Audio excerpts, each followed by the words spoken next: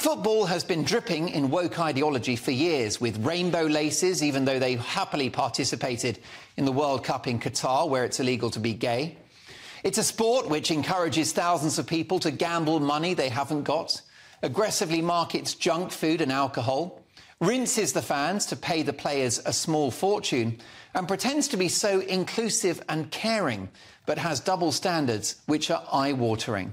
Amid tragic scenes of horror in Israel, the football authorities have done sweet FA. Tackling racism seems to involve leaving Jewish people on the bench. The beautiful game just turned ugly.